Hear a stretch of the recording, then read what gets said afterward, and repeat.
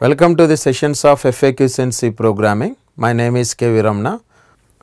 Let us watch this question. What is the value of A? In this code, the initial value of A is given as 5, and in the second statement, the printf function displays the string welcome onto the screen as it is. The string welcome is printed as it is onto the screen, and as well as the printf function returns the value 7 into this variable A. Hence, the value held by variable A is 7. Here, why this printf is returning the value 7 into this variable A?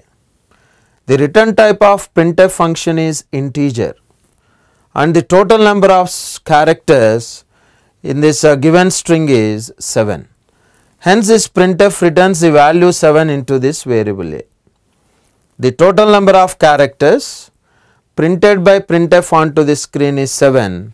Hence, this printf returns 7 into variable A. Now, the value held by A is 7. The last statement prints A value 7 onto the screen.